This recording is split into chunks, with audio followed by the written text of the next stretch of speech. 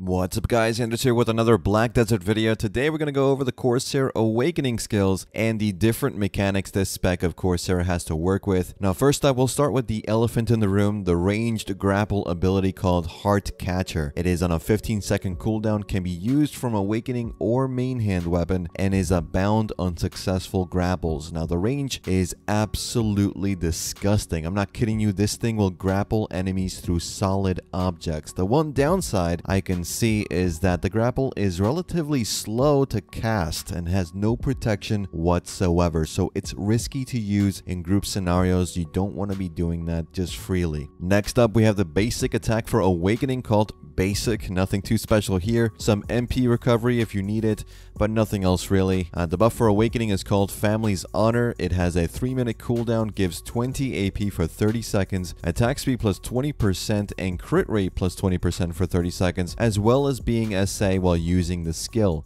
It's a standard buff, except this buff also gives you mist effect on the following skills. So Spare No Quarter, Sun Shielder, Wind Piercer, and Wavebreaker will now create mist. The mist that they create will give yourself and allies 100 HP recovery per second while you're in that mist. The effect will not work if you use the mentioned skills on cooldown, so you can't just spam it. Remember how I said the mist might give buffs or debuffs in the trailer video? Well, it turns out that the mist effect for Corsair Awakening is not only a self-buffing effect, but a party buff effect as long as your allies are inside the mist. Next up, we have Pirate's Life. For me, a 3-second cooldown skill that has super armor, good damage, and an all AP plus 20 buff for 10 seconds while using that skill. Wavebreaker is a mobility skill that also has a stiffness, can be used on cooldown. The CC does not apply on cooldown though, so every 5 seconds when the skill is off cooldown, you'll have that stiffness CC. You can move laterally or in combination with smooth sailing as extra movement. You can even use it standing still if you wish. It's a good skill even despite its unprotected nature. It's good mobility with a CC. The Elvia skill is already included with the kit. The skill Dark Mist can only be used while having an Elvia Awakening weapon equipped. As usual, it does big damage, so be sure to use it when you have an Elvia weapon equipped grinding Elvia zones. Now Suppress is the SLMB skill that is on a 5-second cooldown, has stiffness on the first hit and down smash on the last hit. It recovers mana on hit to help with that mana recovery while grinding. It is unprotected, though there is a core version of that skill that you can spec into if you wish that will give Suppress super armor for added protection. It's not a bad core to take if you want that protection, though there is a better one I will recommend soon enough. Now the next skill is called Spare No Quarter. It's a forward R&B skill on a 8-second cooldown. It has frontal guard while using the skill, mana recovery on hit, and a core version that gives the skill a bound CC, which again is not a bad choice for a core selection. Now next up, we have Sun Shielder, a 10-second cooldown skill that is your Shift Q skill. It is super armor while using the skill and has good damage, as well as a nasty 30% movement speed slow on hits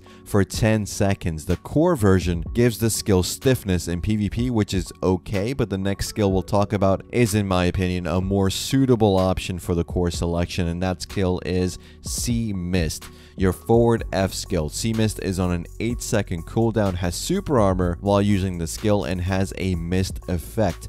Now once you use the skill, you create a mist around you that gives yourself and allies 6% evasion increase and 20% movement speed increase for 5 seconds as long as you and your allies are inside the mist. You can also select the core version for an added stun CC on this skill, making it a very powerful skill within the Corsair Awakening kit. Next up, we have Crow's Mark, a 10-second cooldown skill with frontal guard and a down smash. You can combo it with other skills like riding waves and smooth sailing, and has a core version that gives you knockback on hits. Not the best core to choose in my opinion, but it's a good skill overall. Crow's Mark is also the 100% BSR skill for Awakening, dealing some big damage, stunning on the first hit, vacuuming on the second hit, and dealing a knockdown CC on the last hit.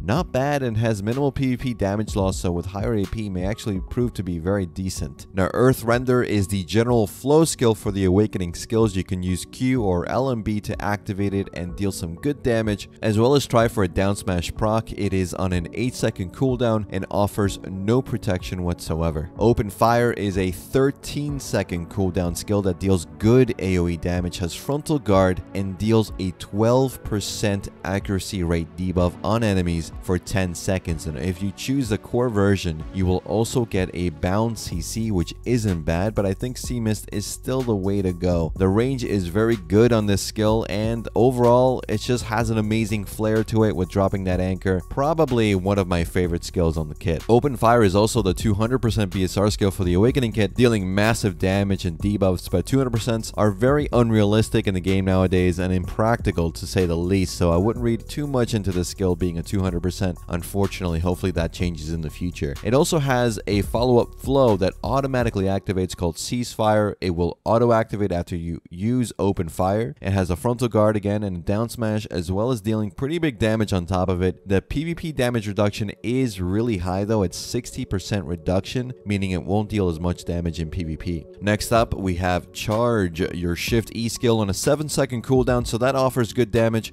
a bound CC, 15 DP debuff on enemies, and has again a mist effect. So when the mist gets created, yourself and allies will get evasion 6% buff and movement speed 20% buff. Decent skill, not too bad. Ocean's Allure is the kit's spacebar skill that can be used after a lot of skills in the kit. It deals good damage, has a vacuum effect in PvE, and also created a mist so that this time it deals extra damage to your enemies. The accuracy added on that mist proc is incredibly high at 50%, so pretty deadly on evasion heavy targets on this skill. Next up, we have Wind Piercer, a 4-second cooldown skill that is your Shift R&B skill. You can use it instantly while using other skills. The damage on the skill is pretty good, but what makes it incredible is the frontal guard before the attack and movement speed slows of 30%, as well as the knockdown CC on hits. So on a 4-second cooldown, you have all of that happening. It's an insane skill, one of the best in the kit without a doubt. High Spirit is the down R&B skill on a 5-second cooldown that deals good damage and serves as an HP recovery skill. It also gives a hefty 24% crit rate buff for 10 seconds and does a floating CC on the first hit. Not a bad skill and easily a self-buff skill whenever you need it. Next up, we have Light 'em Up, is a 9-second cooldown skill that does decent damage and a stun CC on hits. The main bulk of the damage comes from the skill summoning all your otter crew, the Scallywags. We'll go over what this means in a bit as we go over the main passive for Corsair Awakening in a couple of skills, but for now let's look at Labao on deck, a 10-minute cooldown skill with super armor that allows you to summon your first mate, Labao. While Labao is around and chilling with his fish, he will give you damage reduction rate plus 50% for 5 seconds and HP recovery of 500. Insane effects. Labao hangs around for a while, so definitely a strong defensive skill to use. Next up, we have No Mercy, a 6-second cooldown skill that has super armor and unleashes your crew's secret weapon. You can equip a secret weapon that allows you to deal an accuracy and evasion rate debuff for 10 seconds, have your otter trio deal 80 burn damage as a dot over time or damage over time, and have your cannoneer duo deal a stun CC. So the catch with this skill is that your otters will sometimes screw that up and have